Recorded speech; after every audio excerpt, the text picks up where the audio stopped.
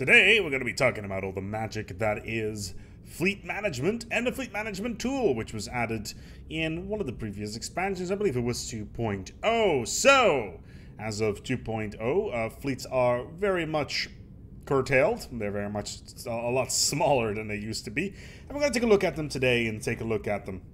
So we got a fleet right here. It's fairly standard. It's got a bunch of ships on it, a bunch of drop ships and all that stuff, and it's got all this cool stuff here as well. It's home bases or whatnot, and the overall power what we get, how many hull points we got, etc. Now we could obviously just go to a station here and just add something to a shipyard, at least if we had a shipyard here. However, there is a better way of doing this, and that is by going to the Fleet Manager, the latest and greatest in ship management tools.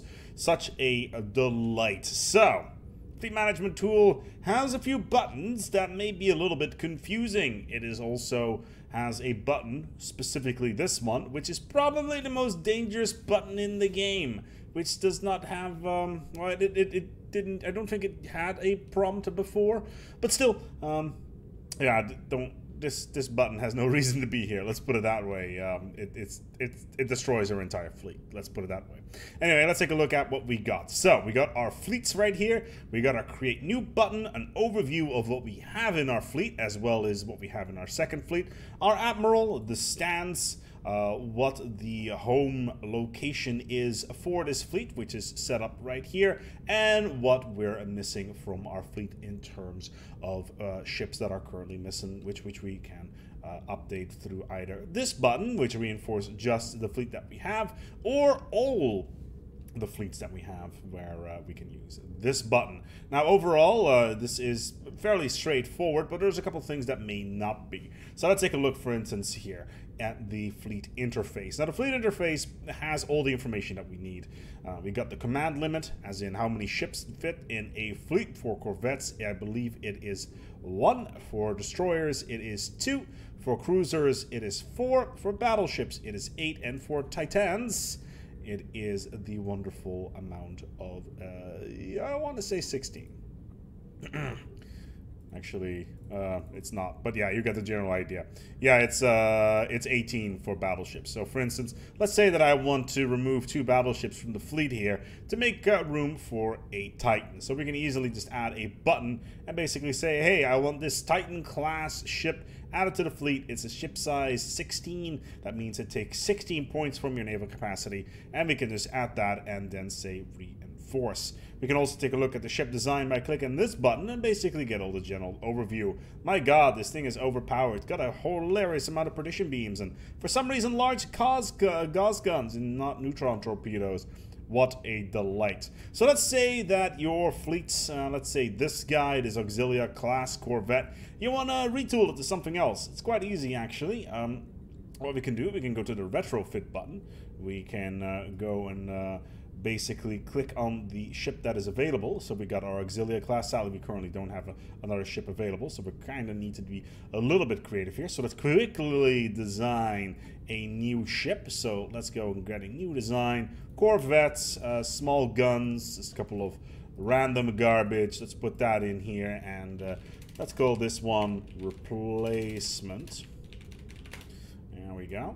So that is now in here. So we go back towards the fleet manager. We go to retrofit. We click on replacement class, and presto, all the previous ships are now being replaced with our replacement class corvette. And all we got to do now is hit the upgrade button, and the entire fleet of standard Auxilia class ships, which I believe are still here, yes, will be automatically updated to the replacement class corvette. Of course, what we can also do is say, hey, I don't want these corvettes anymore at all, and yeah, I kind of want to get rid of them.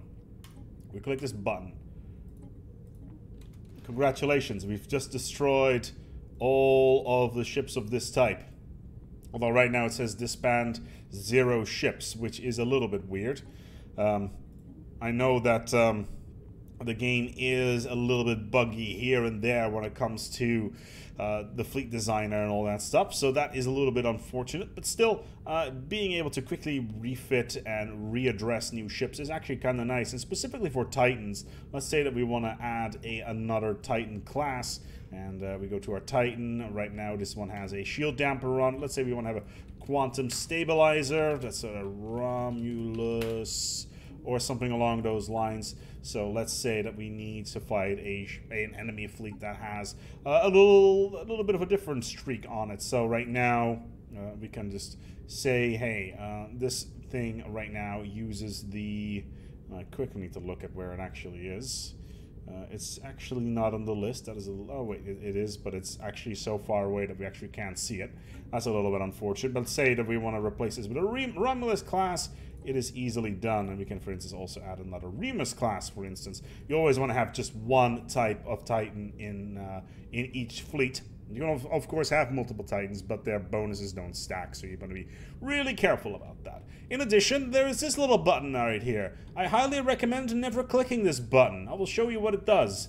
Do you wish to disband this fleet? Disbanding a fleet would also disband any ships associated with this fleet, and that removes all the ships. So, yeah, that is not something that you really want to press. Which is why I'm a big advocate of adding mothballing to the fleet. Never click that button unless you accidentally want to lose all your ships. So let's quickly roll this bad boy back to where we still had said fleet. Then again, I could also just gone to the secondary fleet, but we're reloading right now already, so we may as well just continue our path. And let's start thinking about creating a new fleet. How would we proceed with that? Okay, here we go. For some reason, it's being a little bit slow today. Normally, it's been done by now. Maybe the save file is a bit complicated because it was started on 2.1 or something along those lines. Come on. You know you want to. It's only a little bit more. Oh, and of course, it goes back. There we go. Okay, cool. So let's go and let's lower all of this stuff over here. It's not important.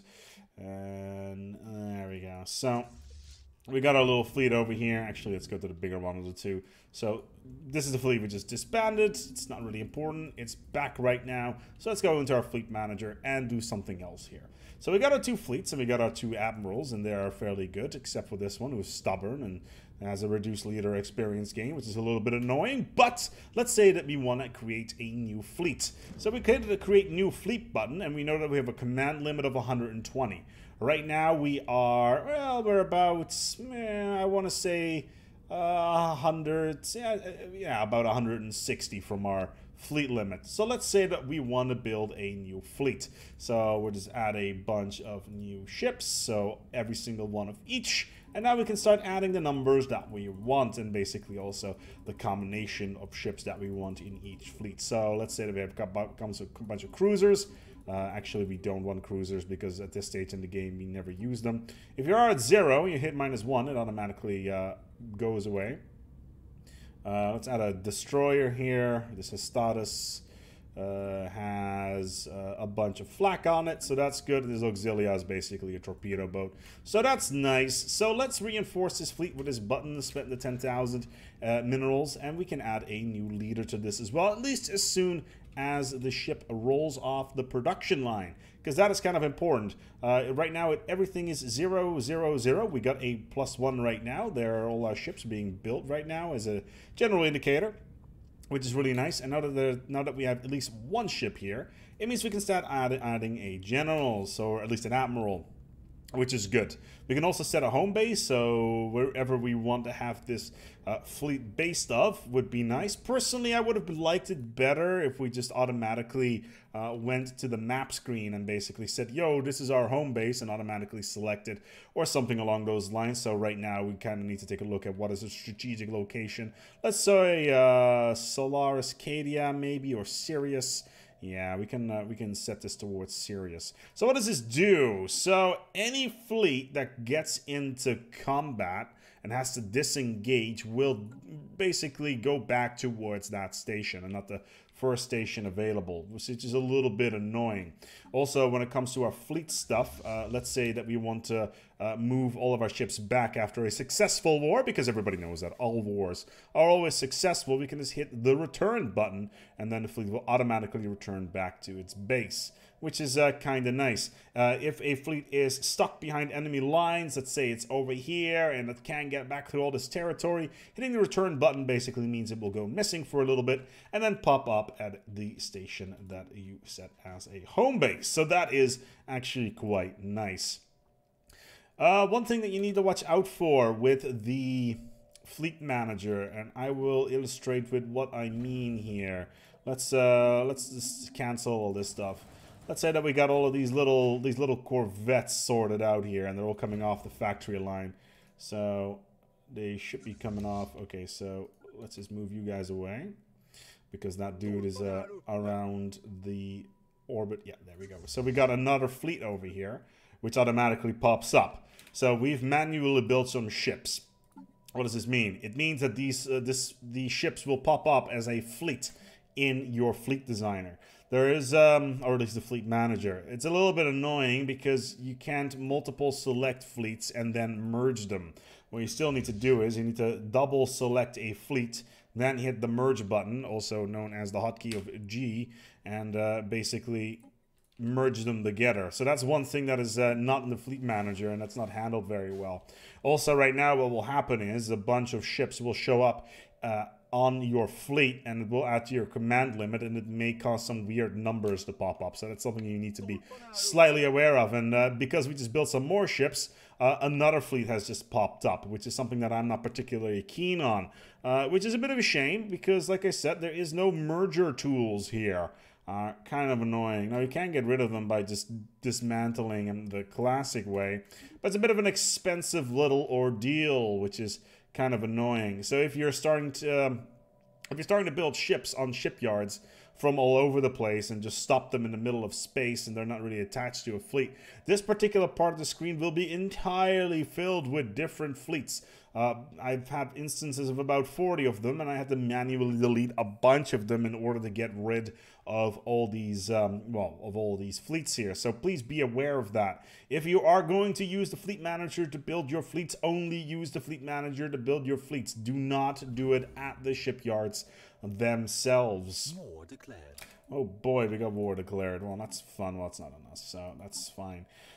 But yeah, the fleet manager itself is a very powerful tool in order to organize your fleets. Sadly, you cannot set fleets to follow other fleets in this particular menu, which is a little bit annoying. It's something that I would like to see. You can set the take point modifier here, how much health they have, what their location is, etc. But overall, it's a good start for Paradox when it comes to managing fleets and stuff like that. And I'm sure that they're going to be iterating on this stuff in the future as well.